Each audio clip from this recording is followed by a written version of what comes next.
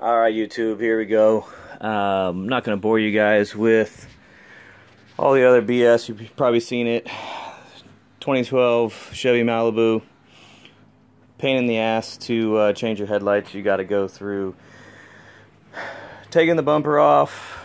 Other videos are saying drop the whole undercarriage, plastic pieces, all that stuff. You don't need to do any of that. So I found a video from Leek Auto. They're on here too. Basically real simple.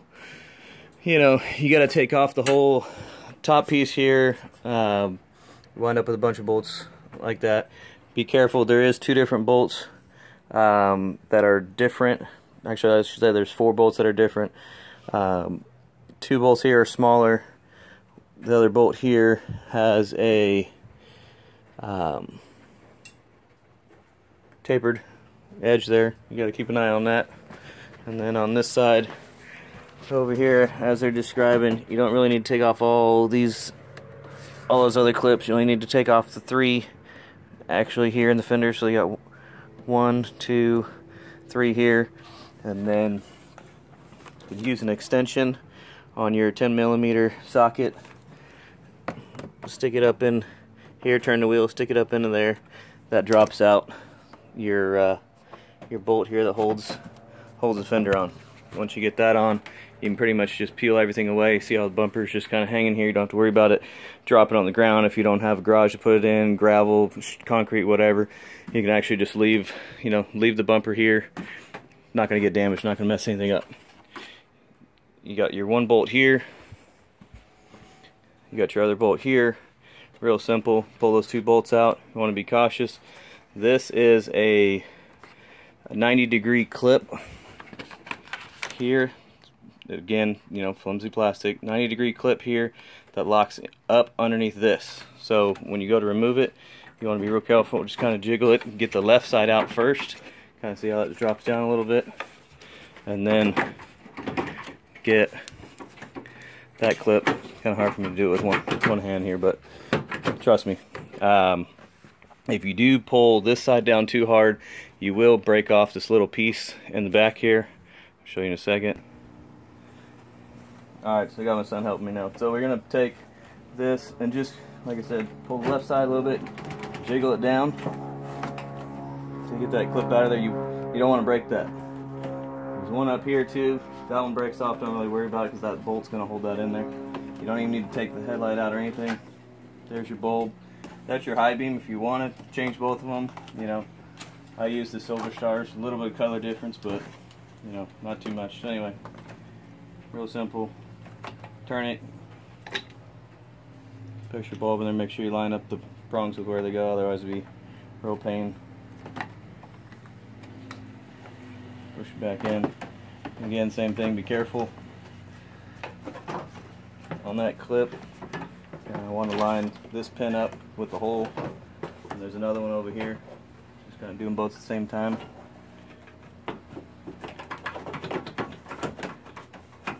Drop it in, push it back up. That's pretty much it.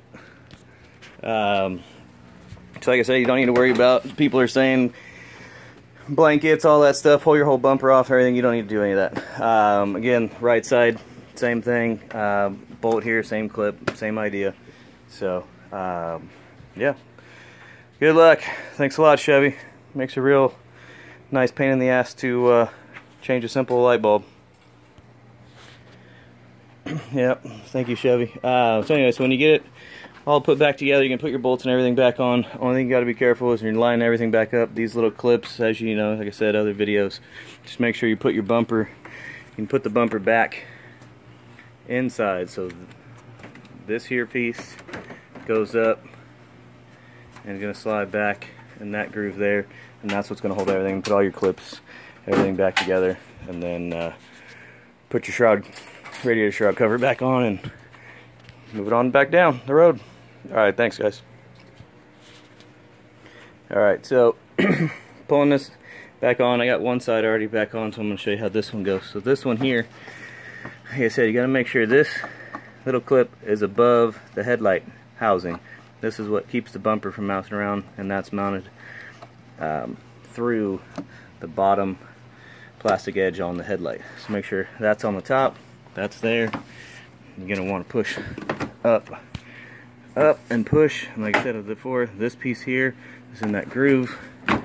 You're going to kind of push it around, get the edge lined up there, and just nice little old-fashioned elbow grease, pushing everything back in, on. This one here, pull up, and again, same thing. Make sure you just got to keep things around.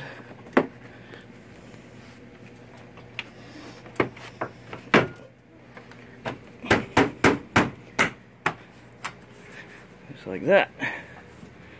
There we go. So there it is, back on. Again, same thing. You know, this piece here,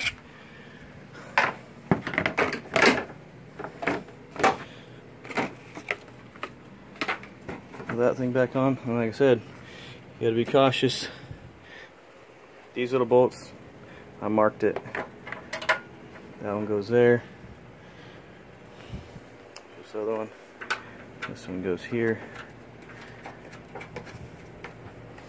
And then you have your other little short one, goes in right there.